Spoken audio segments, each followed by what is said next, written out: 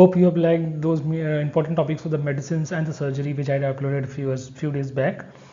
So I hope all those things are going to help you during your preparation. So I thought now we'll move to the OBG part, and in this video we again going to discuss the most important topics of the OBG in the same pattern. Like firstly we'll discuss the 4 most important topics you must read before going for the exams, and few last days before going for the exams, and 4 most important chapters and some topics you must read while you're preparing for the OBG. So hope all these things are going to help you in your exams. So myself Dr. Sagar Pushp, and I welcome you all on my channel Doctor's Desk. So let's start the video now.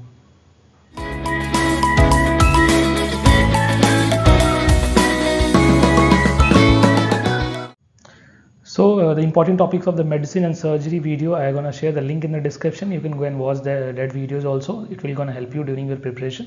And now firstly for the important topic of the OBG, firstly we'll start with the 4 most important topics you must read before going for the exams. Kindly tick those topics in your notes and keep on revising again and again. These 4 topics you're gonna get maximum part of the questions. So let's start with the first one. That is the carcinoma.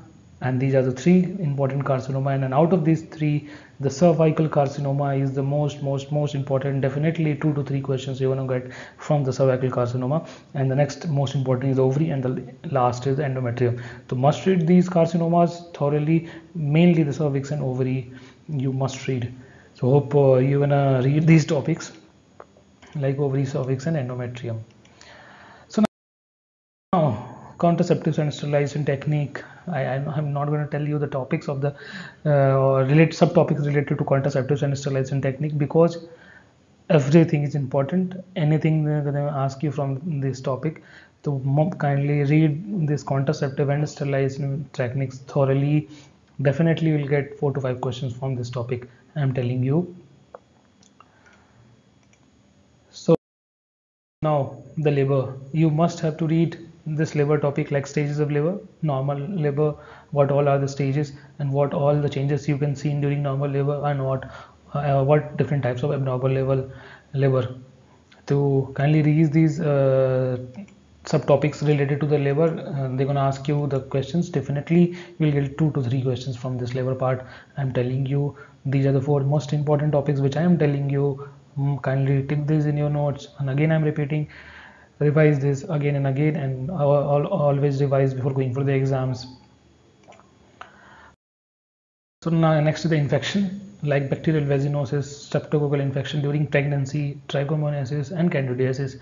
All of you know that all these infections are most important, and they are asking in the other exams also, like NEET, PG and INSET. So UPSCCMS also like these topics. They're going to ask you questions from these topics also. So now I'm going to tell you 4 most important chapter you must read if you start.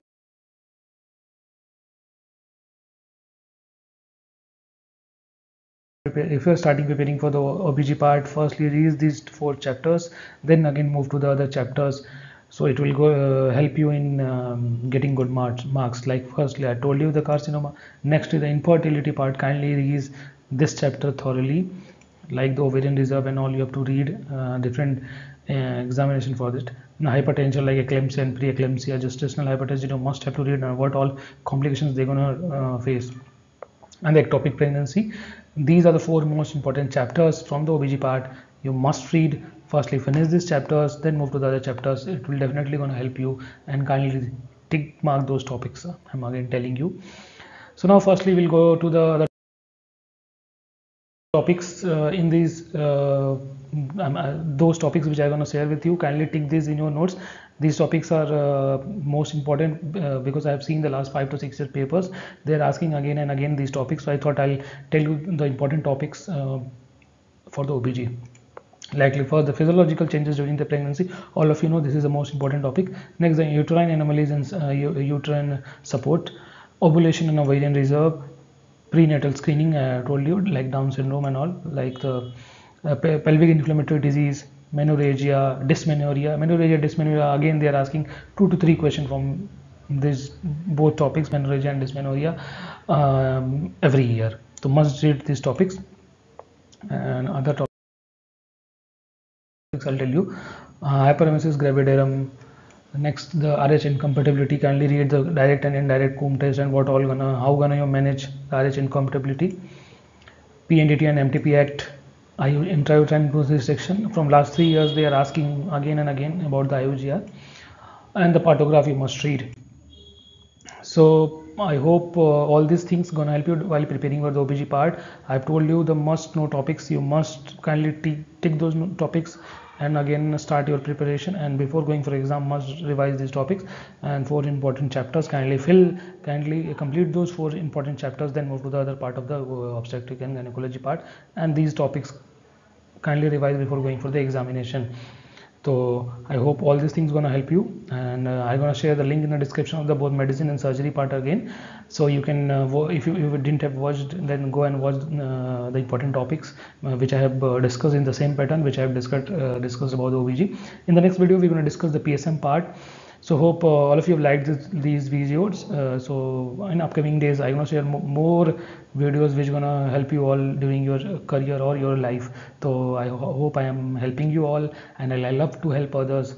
You also start helping others. It will come back to you in different ways, I am telling you. So kindly share, subscribe and follow my channel. Thank you, and thanks for watching.